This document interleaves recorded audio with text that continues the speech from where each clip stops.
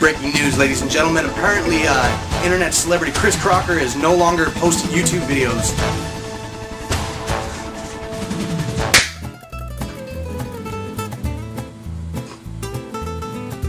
Anyway, in other news, I've been reduced to riding a skateboard for the last 2 weeks because my car's been in the shop.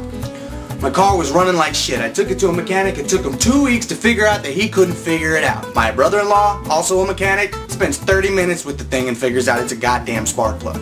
I would have never guessed that. There's a lot of things in this world I understand. I can build a computer from scratch and rewire anybody's stereo system, but when my car isn't working, I'm fucking lost. The inner workings and mechanics of automobiles are so fucking mind-baffling to me, though, that I think that all mechanics deserve a damn Medal of Honor. Problem is, as confusing as it is to me, they still have to explain it. The piston starts at the top, and the intake valve opens. The piston moves down to let the engine take in a cylinder full of air and gasoline. That is the intake stroke.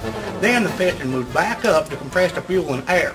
Compression makes the explosion even more powerful when the piston reaches the top of its stroke. The spark plug emits a spark that ignites the gasoline. The gasoline charges and the cylinder explodes, dropping the piston back down. Now this guy could be saying anything. He could be speaking fucking gibberish as far as I'm concerned. And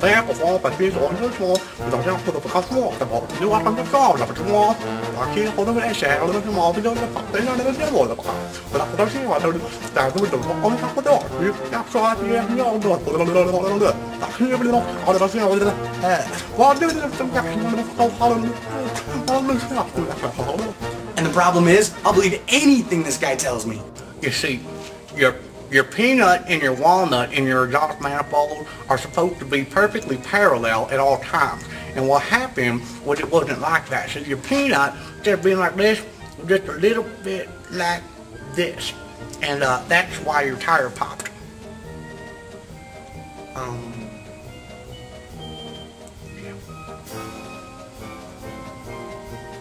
Alright, so what do I owe you? He could tell me that the basic mechanics of my car running is a magical little wizard that lives inside my motor, and as long as he has a healthy supply of grape juice, everything's fine. And I'll believe him, and I will put grape juice in my car. Another interesting thing to note, the little mechanic there, of course, that was me.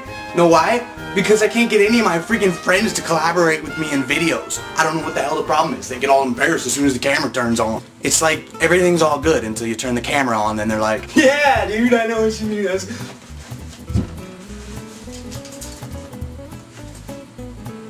So if I ask a friend of mine to put in some fake teeth or something and act like a jackass in front of the camera, they get all embarrassed. Have you seen my videos? Apparently I have absolutely no problem being a complete jackass on the camera. The really fucked up thing is though, I'm not acting, I'm actually like this. And now for today's random sound effect, listen close. Watch me! Oh, that's just great.